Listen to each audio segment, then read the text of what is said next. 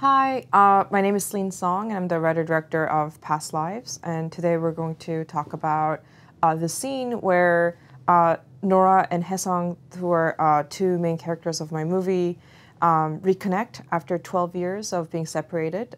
They have reconnected over, a Facebook message online. They kind of found each other, and this is the first time that they're connecting. And the way that we have set up these rooms, that this Skype sequence is happening, is that we built two rooms on a set. One that is Nora's dorm room, and the other room, which is Hae Sung's room in his family's home. And they were actually physically connected, and they were able to perform these scenes live. So, I wanted this sequence to sort of like build anticipation in this way. And of course, when, we see Hae Sung, it does bring us to a place where we're just like so happy to see him, because I think that it was all led up to through the anticipation that is on Nora's face.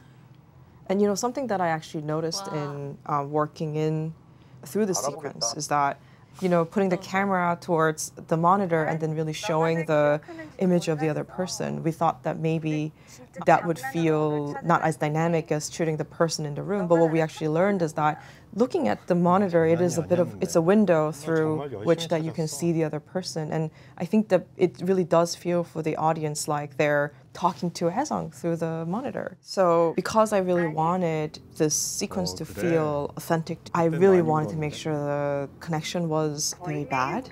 And something that was also really effective is that the actors didn't know when the image was going to freeze. They knew it was going to freeze sometime in the scene, but they didn't know when it was going to come. So the surprise they feel, I think, is genuine.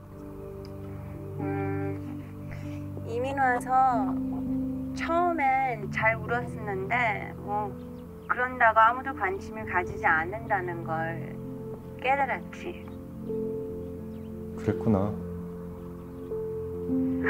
When we were shooting this with the actors, something that we learned is also like it is so much easier to act alone in the room with just the laptop. So we would just completely leave the actor alone in their rooms when they were in the laptops, when we were shooting their footage through the laptop. And I know that really freed the actors to really feel immersed in feeling like they're just alone in the room. And then, the first part of the conversation sort of ends, and something that I wanted to do is make it seem like many hours have passed, so that because they had so much to say to each other. And then we had these beautiful city wides that move in one direction. And over the image of these cities, Seoul during the day, in the morning, and New York City at night, which is sort of spells doom for them, because it's like it really is about showing that the time zones are complete opposite. They're in opposite sides of the world. But over that image, they're really talking about each other, and then you hear the way that they speak. And of course, on the side of Seoul, I wanted Nora's voice to be through the Skype, and over the image of New York, you want the Hae Sung's voice to be through Skype. And then of course, Hae Sung has to say something that is a little bit heartbreaking, but it's very hard to say, and he's not sure if he should say, which I think speaks to who Hae Sung is as a person too, as a character.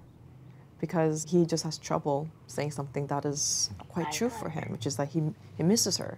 But of course, like, what does it mean to miss someone that you just reconnected with, right? It actually makes little sense, and I think that's what they're talking about. They're talking about the contradiction of missing someone who they don't really know. They only spoken for a few hours.